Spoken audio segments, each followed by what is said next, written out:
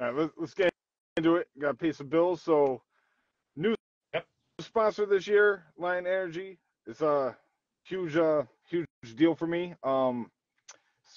Partnering for year 2024 and beyond.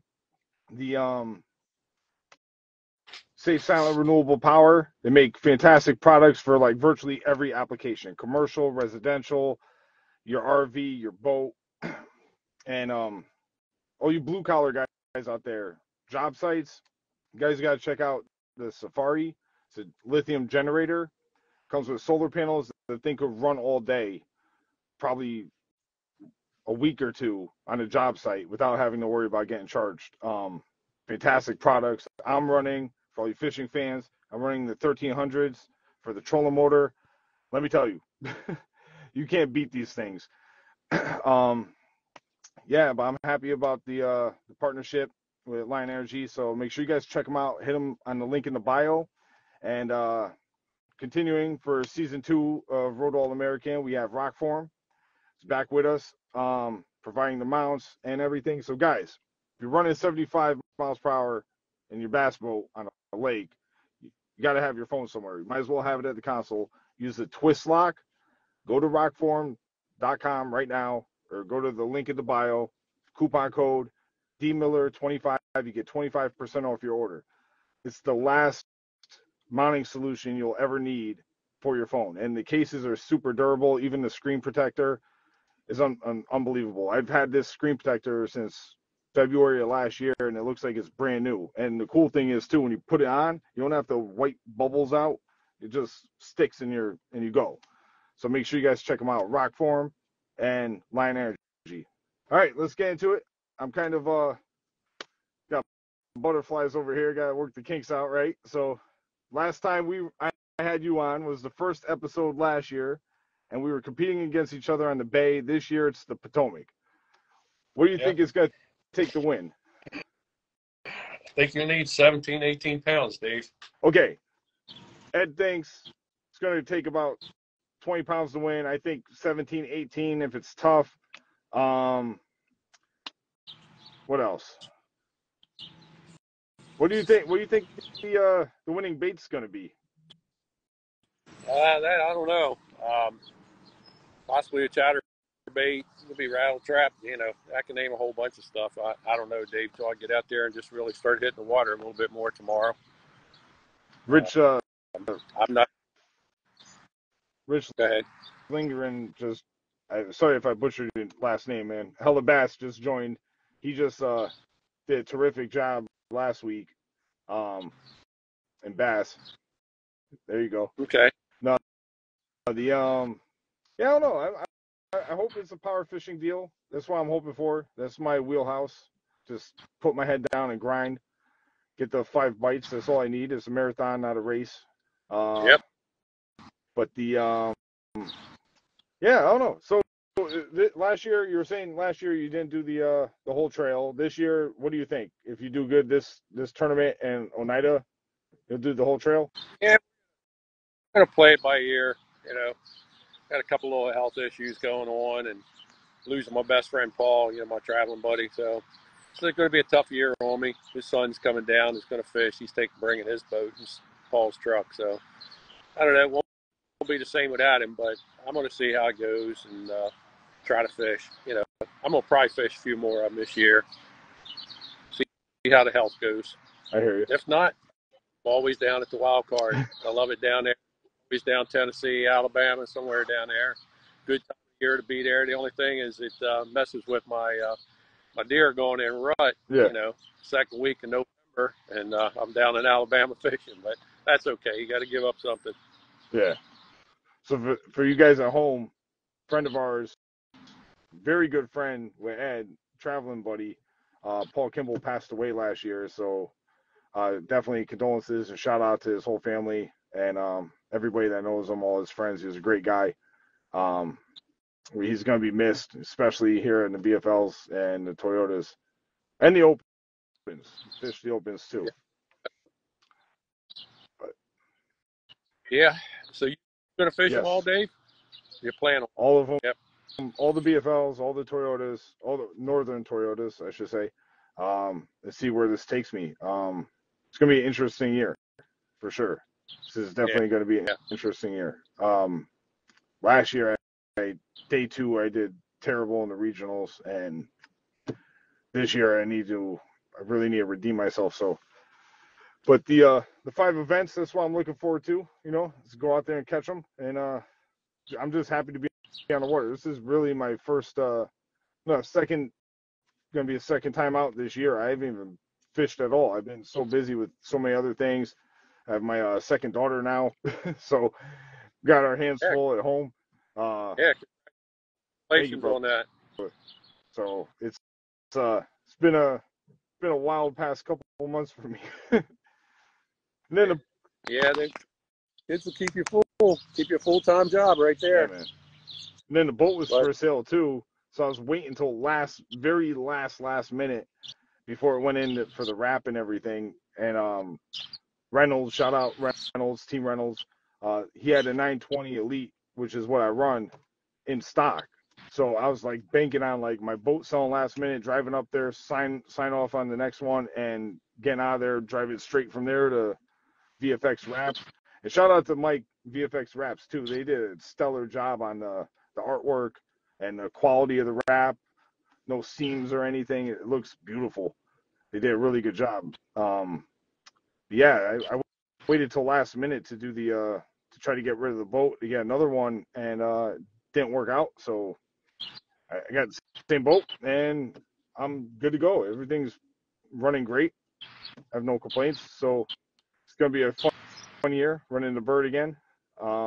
yeah, So last year, because you were on the first episode and the second episode, you had Mike from DVT on there, but you kind of throughout the year we kind of came up with this like segment of the show where it's like, what's your go-to bait? What has it been for the past year or two?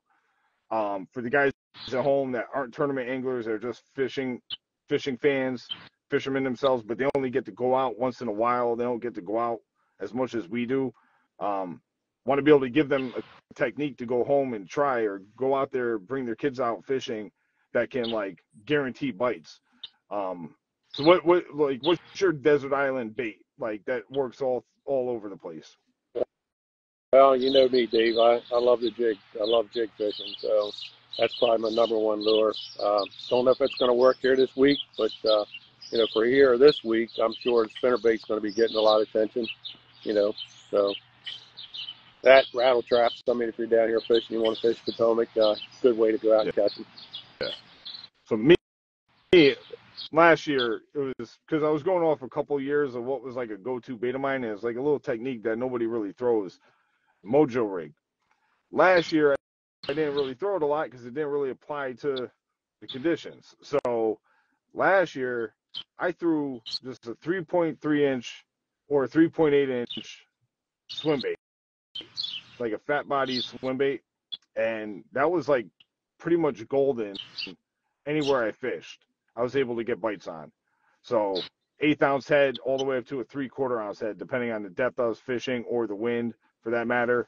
And a lot of times too is like I'd have two on deck, like an 1/8 ounce and a 3/16 ounce, especially like if you're sub 10 feet. And if the wind starts blowing and it's windy, I don't even bother with the 1/8 ounce, just go straight to 3/16. But if it ends up laying down and it's glass and it's nice and calm, drop down to that 1/8 ounce. If you could go a little bit smaller on your jig head, that's been a stellar technique. And I mean, it's not nothing new.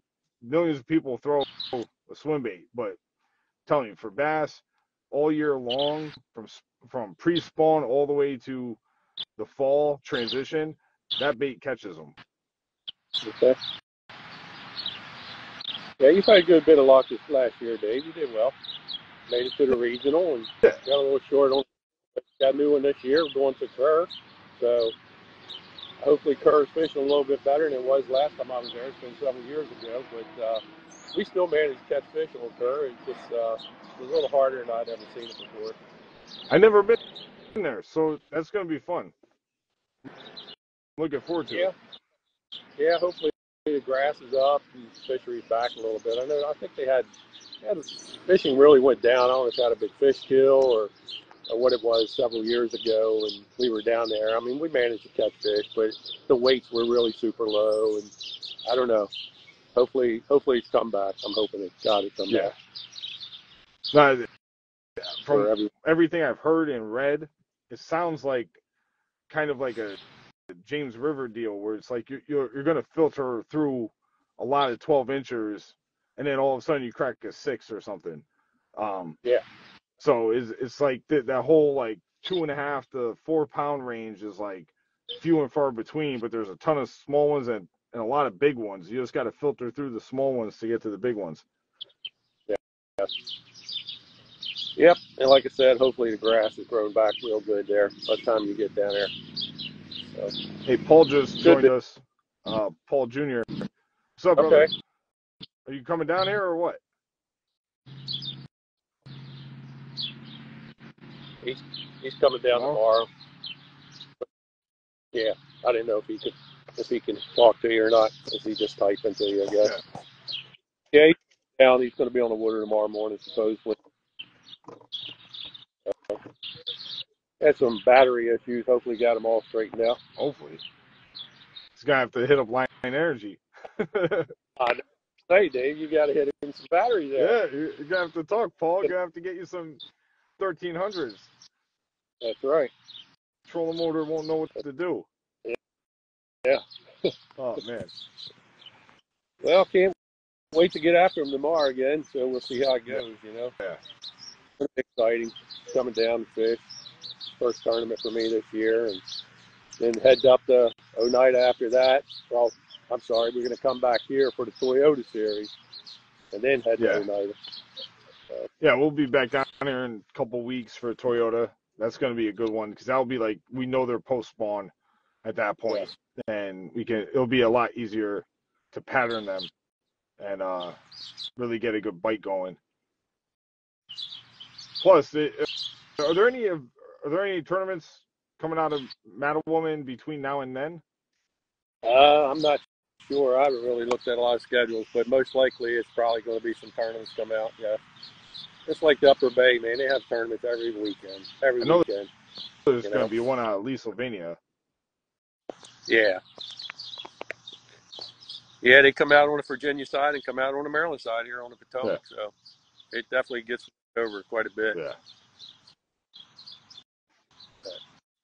I think the fishing pressure is going to play a role. Thanks, Craig.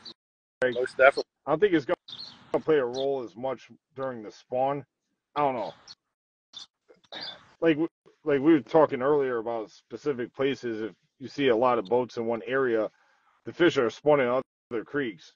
They're not getting touched. So depending on where you end up, if you're with the pack, yeah, you're going to be fishing for pressure fish. But I think if you try to steer away from the beaten course, you have a better shot at getting more consistent bites. That's just my opinion. Yeah, you're right. You're right.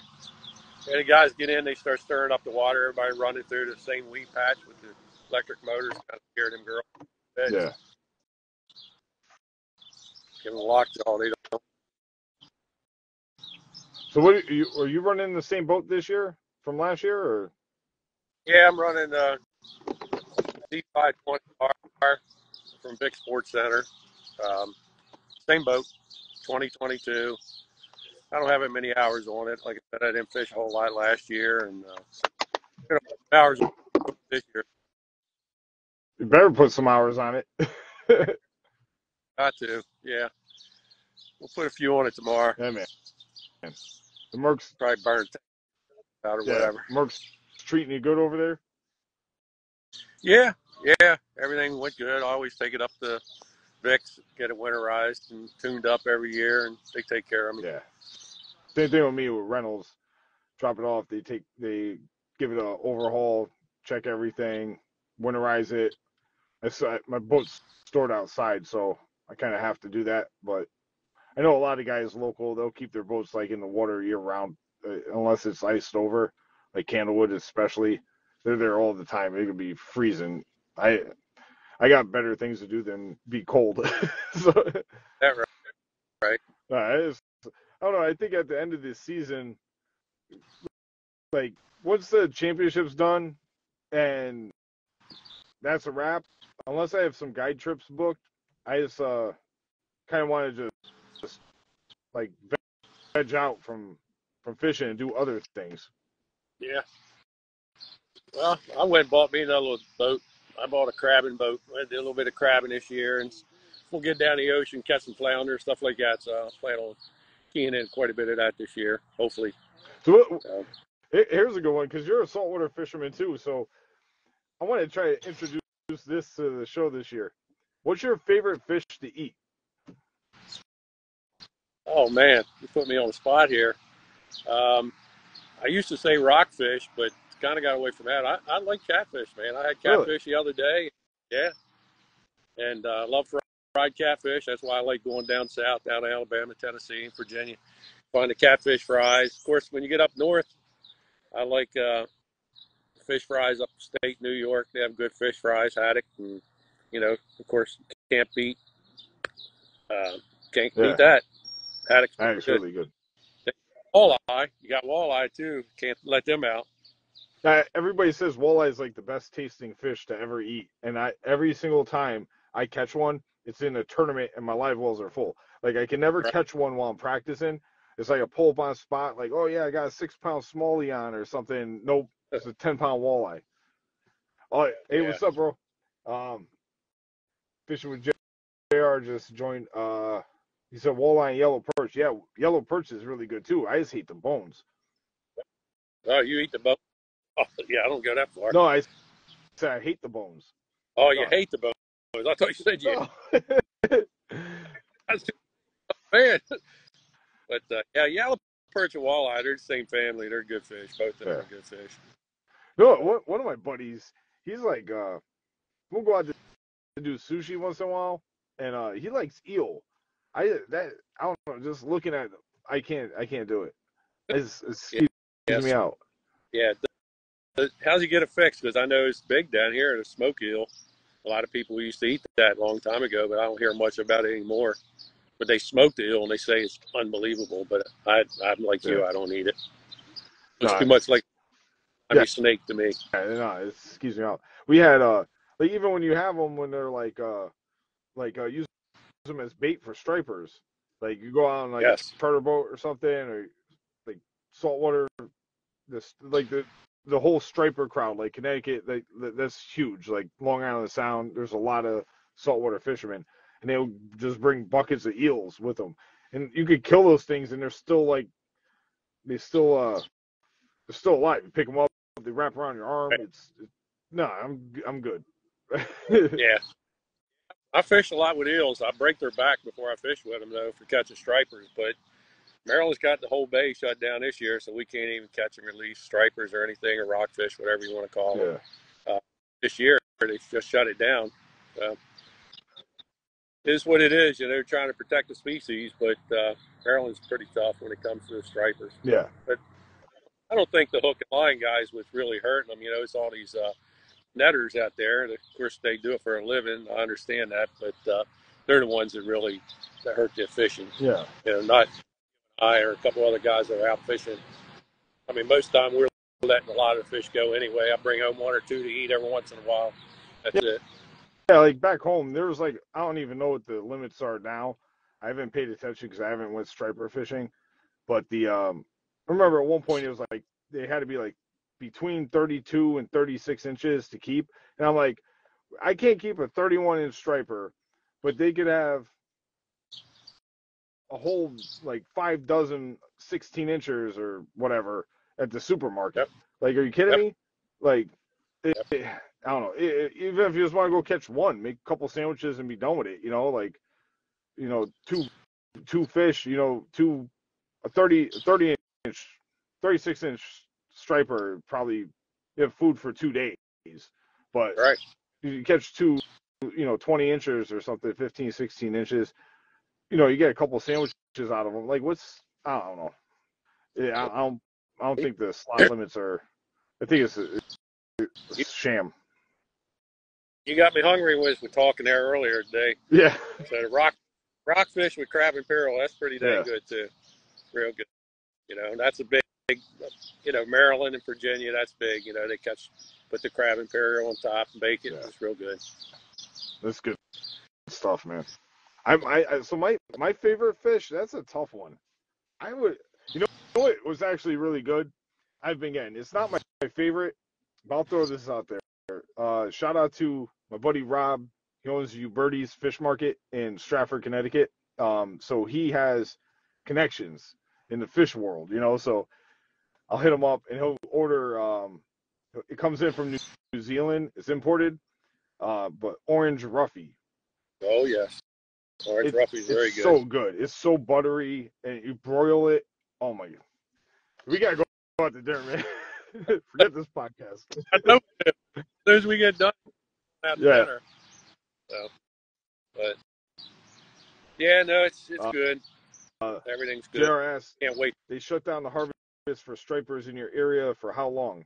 I think it was talking about you with the bay. I think it's shut down for a whole year.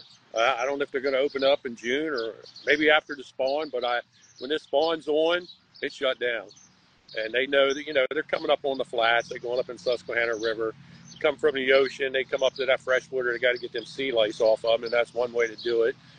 They come up a couple times a year, but right now they're up there spawning. I mean, I guess I'll talk about age. When I was little, I'd go up there. I mean, it's nothing to catch a 20 or 30 pound, 40 pound striper off the bank. It was just a blast. When I was a kid, we'd walk up the bank. That's how I fished.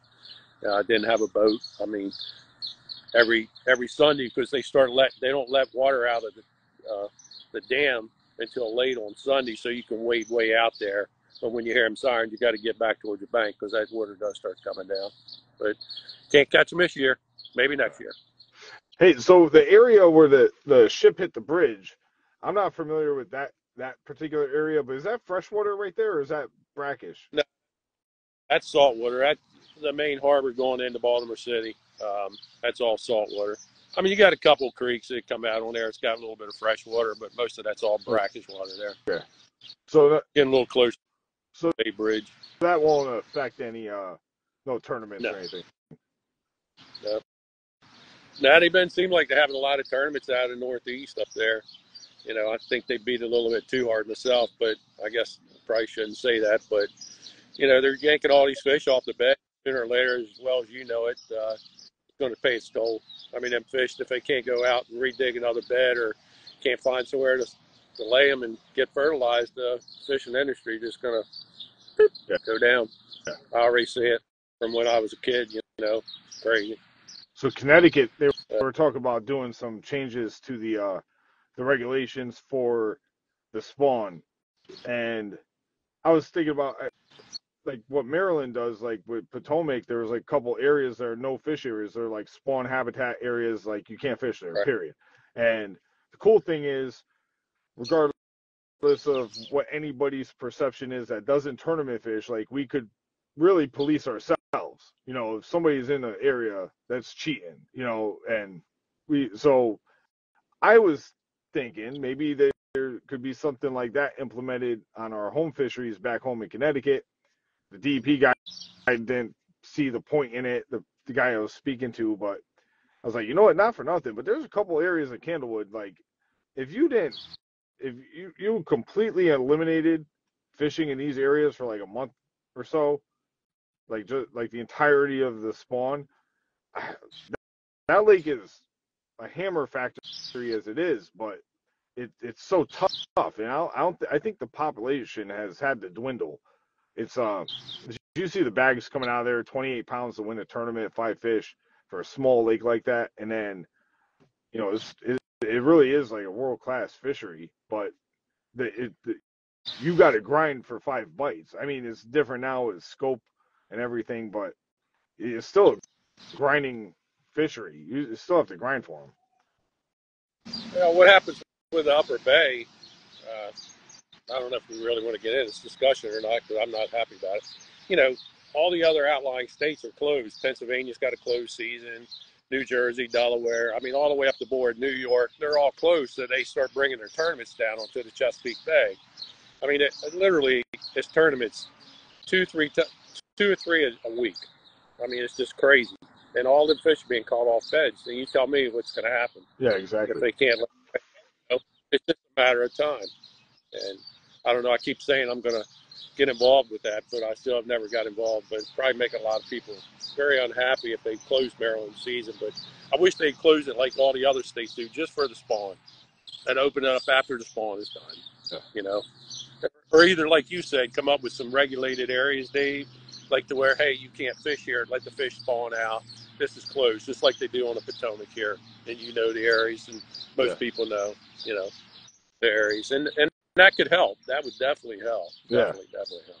Because I think in a tournament setting, you know, if somebody's out there, they're fishing, they don't know any better, they take their kid out, you know, and they just see a buoy, you know, that's marking the area, and they don't know any better, or whatever, you know, if it's policed by a game warden, you know, give them a warning.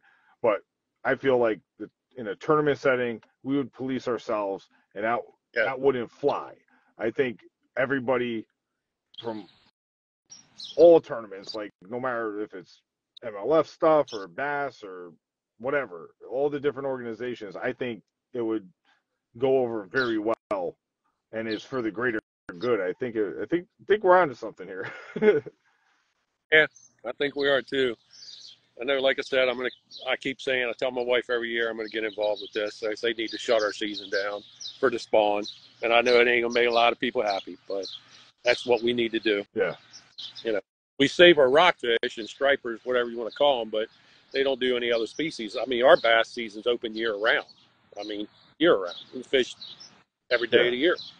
So, I don't know. JR asked, do you guys feel like the fishing pressure is at an all-time high? Question mark, nationwide? Question mark. Oh, most definitely, yeah. There's more people fishing tournaments and people bass fishing now than I've ever seen in my lifetime.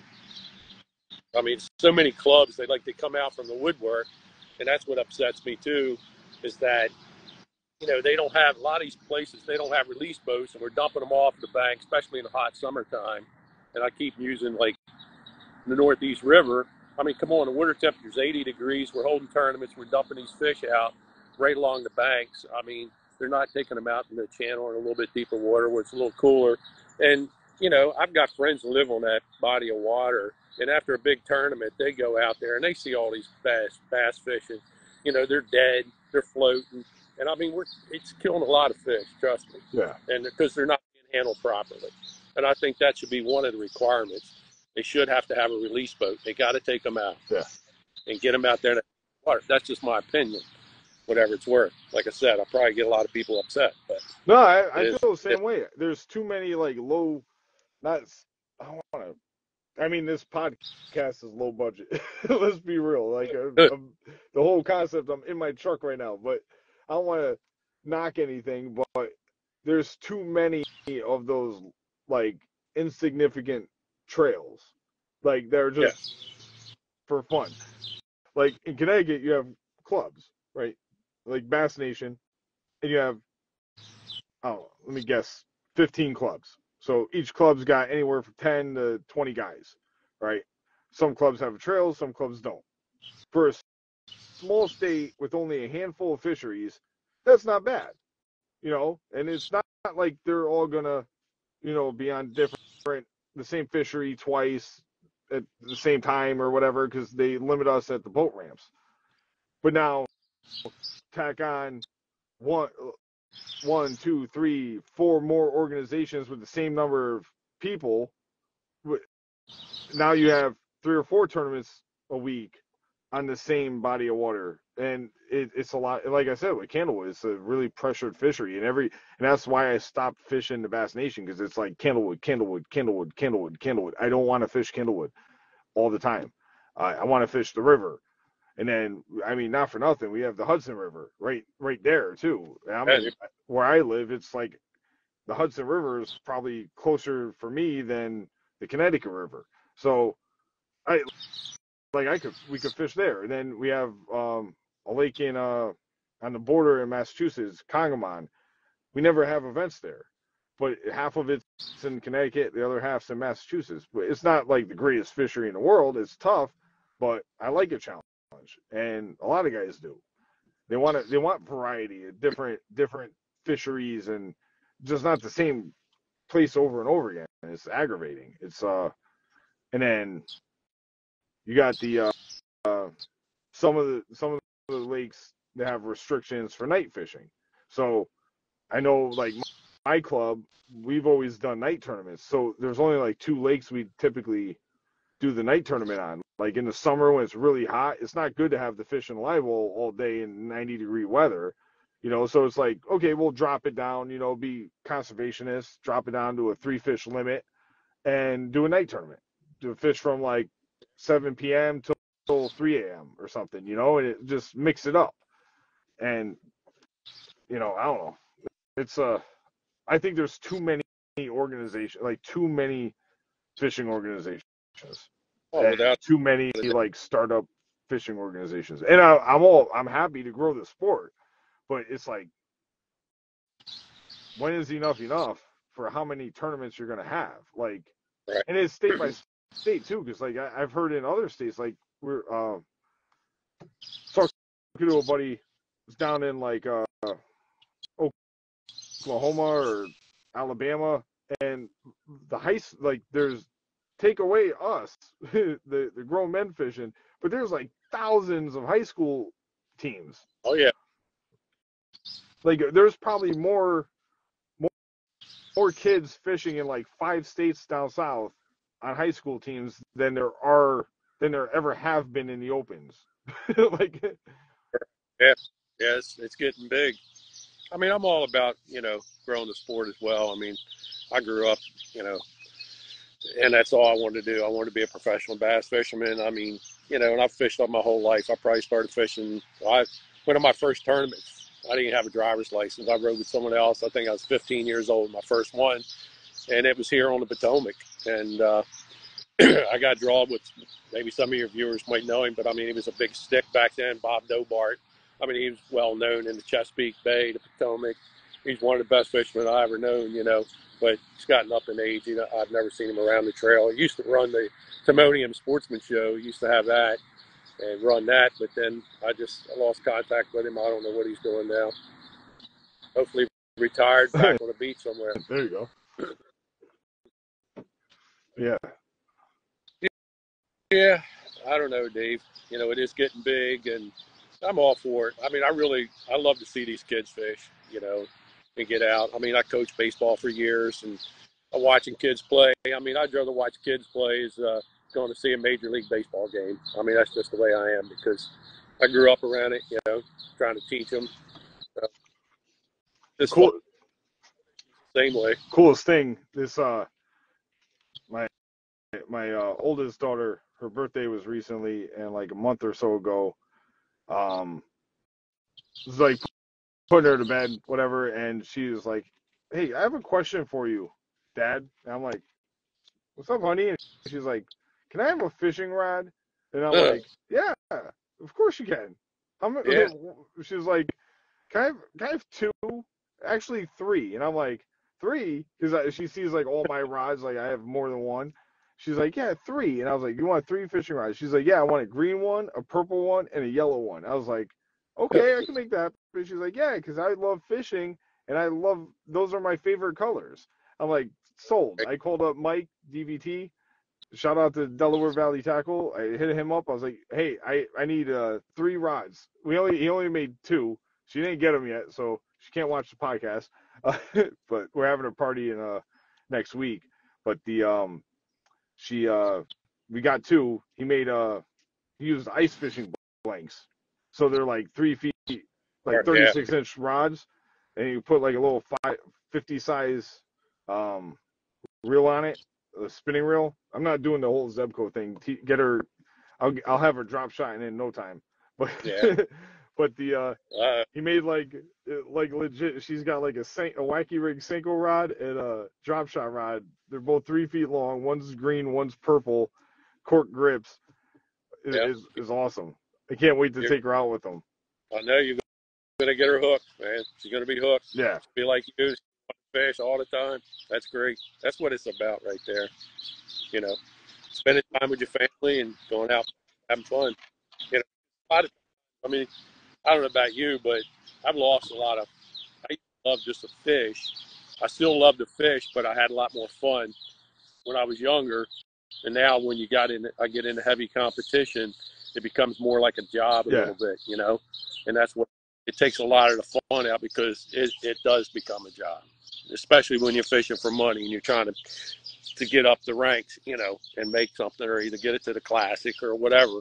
And it's a job. I fish harder than I work. I can tell you Yeah. that. Yeah. It's like me, man. I don't.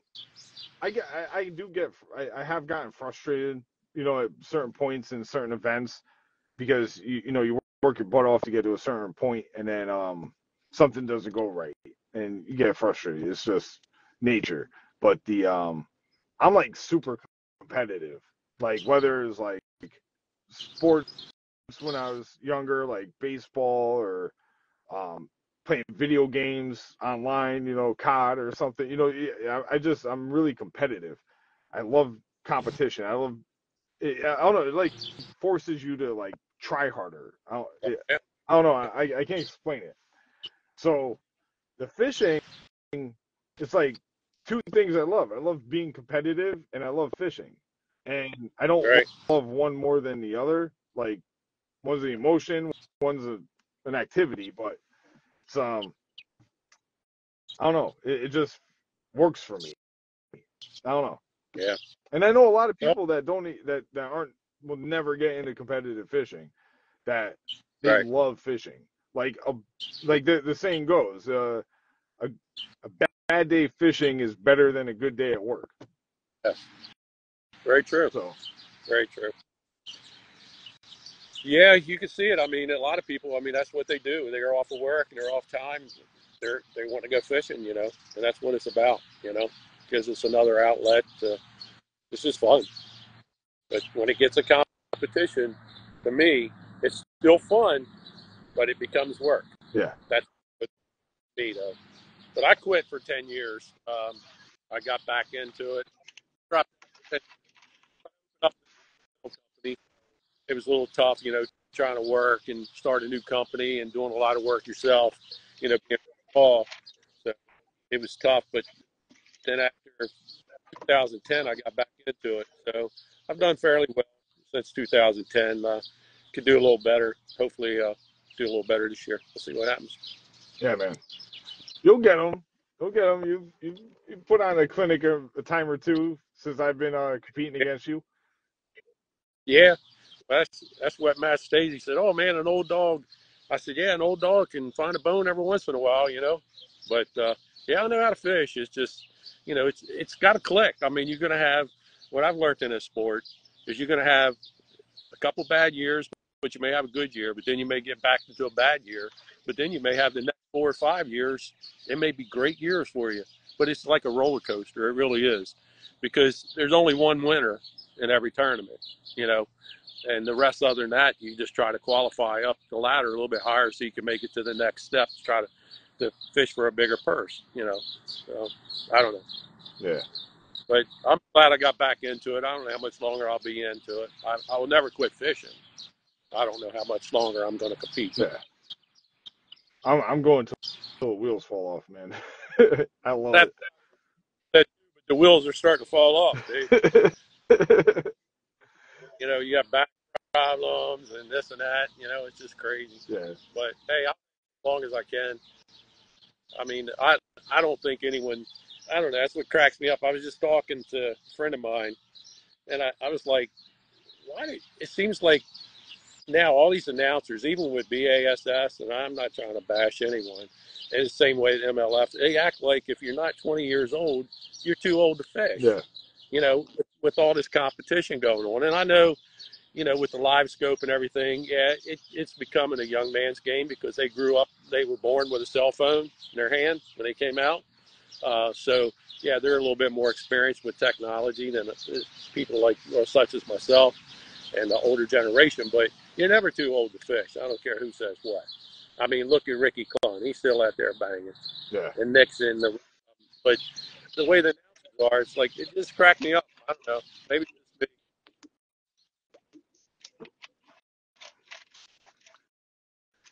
Yeah. That's when I can prove them all wrong. There you go. Hey, if not, I'm definitely trying hard on Oneida. I was fortunate enough to win one up there, so then had real good luck the following week after on the Costa Series. So I should have won that one, but that's Yeah. the way it goes. Lost a lot of I fish. can't wait to go to Oneida, man. That's whew. And then I'm jumping in the week before. I'm jumping into cashing with my buddy Mike. Again, shout out DVT. We did it last year. I won Lunker. Or no, was it last year? No, it was the year before last year. It's 22. I won Lunker. If I had like one more kicker fish, we would have probably got like a top 3 or something. I don't know if I had to wait to. Even if I got a kicker, I might not got. I don't think I would have got a W. But I would have had a top 3 at least. But we still won Lunker, got some money, won a prize. But yeah, shout out to JJ too from Cash. Oh, there's Mike. Mike just joined. We were just talking about you. His ears were ringing. Yeah. Oh man, Mike, you missed it. So I talked about the custom rods for my daughter. I talked about we're doing a cash in. Where were you? That's hilarious. Yeah. So when is that? A week before our tournament for the BFL, the cash? Yeah, Saturday before. Okay. Yeah, a friend of mine used to live up there. He went to Florida, but I know he used to fish it all the time. They always talked about it a lot. I never fished it. No, but they put on a good event. JJ, he does a really good job. It's structured really good. It's very well organized, very well ran. I have zero complaints. I don't think you'll ever hear anybody complain about one of his events. They really do a good job. And it's not like we said like before. There's a lot of little tournaments and stuff like when's enough. There's too many events. This doesn't apply to them. They run a very good trail in this region, and there's a good turnout. The tournaments I've competed in, St. Lawrence and Oneida, very phenomenal, and they're very good with the fish care and everything too. You don't see any bad practices or anything, so it's very well ran. What's that cash, and that's where you weigh fish in every hour? Is that how that works? No, you have a weigh-in. There's flights. Oh, okay. I thought it was like every hour or something you could bring fish to the scale. No, that's something. I know what you're talking about. That's not that. But yeah, I'll be up there. We'll fish that, and then have some stuff to do in between. And we got that tournament, but we haven't been there in a couple of years. I don't know why Steve hasn't put us there. Maybe scheduling conflicts or something. But I love that fishery. That's pretty much my favorite fishery because you could do anything. Like you could go out and drop shot. You could go cranking. You can go shallow for largemouth. You could go deep for largemouth. You could do all different sorts of techniques. You could go frogging. Didn't Ish Monroe win there frogging or punching or something? I don't know. It's possible. I don't know. I don't remember that. But yeah, like you said, you can target anything up there. You can go shallow or you can go deep. They got plenty of rock shelves and stuff like that up there, and rock piles and grass. You can almost do anything and everything. And they got deep water. So one thing the north channel moves up there. One thing that that's where all really messed me up when the first time there was the little bowling pins marking the shoals. Yes. I was like, what? Like, I didn't know what I was like looking at. I never seen that before. My first time there. Yeah. On the smaller lakes up there in New York, they have that, and a couple other ones. I fish back my young fish. Cayuga has them. I think some of them. I know they had a couple of rock piles where the old bridge used to go across. They got them there, and they got them on Seneca Lake. They're on a lot of the upstate New York lakes. And I love upstate New York. Any body of water up there is great. They're all fantastic. Yeah, 1,000 Islands. I mean, it's phenomenal. I mean, you can go up there. I mean, for guys that don't fish tournament, you just want to go up there and fish, and anyone's here. Just go up, especially late in the year in the fall. Man, they just you go out there, you can catch 60 to 100 and some fish in a few hours. They'll be coming in, feeding frenzies and stuff. I never forget the first time I went up there and that happened. I was like 3 hours. I was tired of lining them fish. I Yeah. caught so many fish. I mean, it was one right after another. I mean, it was phenomenal. So, I got a good one for you. So I'm on my way down. I went over this bridge a couple times. The Delaware River. You ever fish that? yeah, back in my younger Is it days, good? uh, it's tough fishery, Dave. It's real tough because that tide, it drops anywhere from, it can fall 7 feet. So that you may be fishing docks and practice, that tide goes out, and you're on there when the tide goes out, that dock may be out of the water. But it is tough. But I never seen any real big bags come off of there. But I mean, there's fish in there. It's good fish. I mean, a friend of mine, he fishes it a lot, Dale Gurrell, and I mean, he knows it like the back of his hand, and he always seems to put good bags together. I know he helped a couple of the BASS pros when they went up there, and I know the guy, I won't mention his name, but Dale helped him a lot, and he won some money up there. So he was real happy for Dale's help, I can tell you that. But yeah, Delaware's good. It's good crabbing too up there. Yeah. So, I was curious because like it's such a big fishery, and I'm like, nobody's ever. I never really hear anybody talk about it. And yeah. Well, we used to fish it a lot when I started fishing some years ago, you know. But that was all, then like you said, we'd go up to the Hudson, which I love fishing out of. I think it was Catskills up there, it was called. Um, Matter of fact, we fished up there all the time, and that's great fishery. But they don't go back to some of them places anymore, you know. yeah, Fished Mohawk River. I mean, I fished a lot up through there. But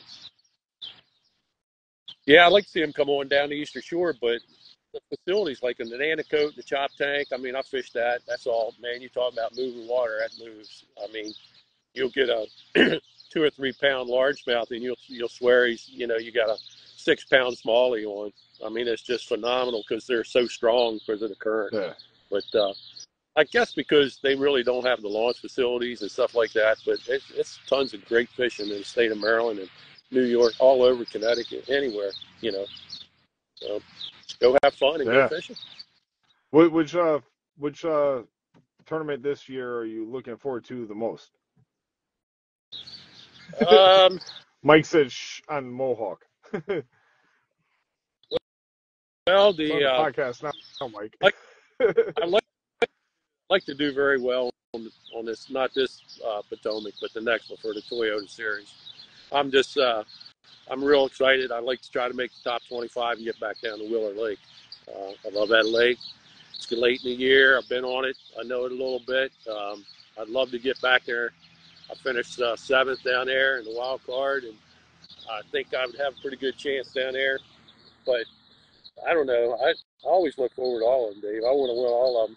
But I love Oneida too. I mean, without a doubt. I love Thousand Islands and I love Champlain. I've won probably more money on Champlain than anywhere in my career. And, from when we used to fish, I fished, Bass in America. A lot of guys probably won't remember. Before MLF, it was called Red Man. I mean, we used to put a lot of tournaments on up there, but we always come out of Ticonderoga. I cried like a baby when they said, "Hey, we're going to go to Plattsburgh," and I'm like, "What? I don't know Plattsburgh." I didn't want to go up there, but now that I've learned it and I've fished it, it's like, man, it's like, yeah, I hope you go to Yeah. Plattsburgh. I haven't been on a tie-in forever. Yeah, I mean, that's fun. I like it going down there, but it's not. If you're launching out of Plattsburgh, I don't know. I know some guys that will make the run all the way down, and that's just crazy to me. Because there's so many good fishing spots in between. I mean, if you're like banking on areas that have fish, I don't know. And then with that far of a distance, and you get a nasty south or north wind on the way back, you ain't coming back. My buddy Daryl Byron last year, shout out to Daryl. He remember if it was the BFL or no, it was a Toyota. He ran down there and he couldn't get back. He ended up we have a mutual friend that has a house on Champlain near the bridge down there, Crown Point. Trying to think of I don't remember the town or whatever, but anyhow, he ended up going there and going to his house and then getting a ride back to get his trailer. Oh, no, it's crazy. I've made that run a couple times. It's a long run. I come from Plattsburgh, went all the way down to Ty. You go down, you got to catch fish quick and get back quick. That's the name of the game, I only came back with 18 pounds, and then, I could have done it in Plattsburgh probably, or around Plattsburgh, because like you said, there's a million places to fish. I just had keyed in on what I'd keyed on, with that heavy grass down there. I mean, you can go to Ty and probably catch 25, 30 pounds, if you get on the right fish. But you can catch out at north as well. Yeah. Now, I mean, I've done it. I've won a tournament there in Champlain, a BFL, and I think I had a little over 20-some pounds, and I didn't go far out of Plattsburgh, I can tell you that. Yeah, they're in there. Yeah, they're in there. Well, let's wrap it up. Okay. Get some dinner. Okay. You want to shout out your sponsors? Anybody you're working with? Yeah, I work with Vic Sports Center out of Kent, Ohio. Helps me with my boats, does all my repair work and everything like that. And, of course, Mercury Outboards, power poles, and C&W Construction, which I own, helps me pay the bills. So that's about all I got. Go ahead and finish up, Dave. Yeah, no, thanks everybody for joining Road All American. This is episode 15 overall, season 2. The next episode will be on Saturday, 7 p.m. And I'm gonna save this episode, but if it ends up being too messed up in the beginning, I'm gonna try to chop it up. But maybe I'll just have Ed on again after the tournament, and we'll just kick it again and go over some other stuff because we had a little technical difficulties with the internet. But yeah, safe and successful season, guys.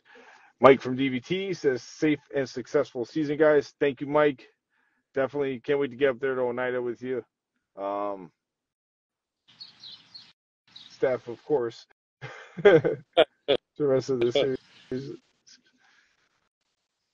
I love you too, babe. Yeah. All right. We can wrap. We can talk after this tournament. We'll see how we did. Yeah, that'd be real interesting. Hopefully, we're both in the top 10, at least in the top 10. I hope. That's what I'm saying, guys. It's Road All American. It's a marathon, not a race. It's a long journey. It's the hardest journey to get there, and we're gonna do it. And then JR, he's fishing. I think Piedmont, Ohio, the Ohio division. I told him, I was like, dude, you better make it a Kerr because you get paired with me, man. It's on. That's right. But yeah, guys, thanks everybody for joining in. We'll see you guys check back with us on Saturday.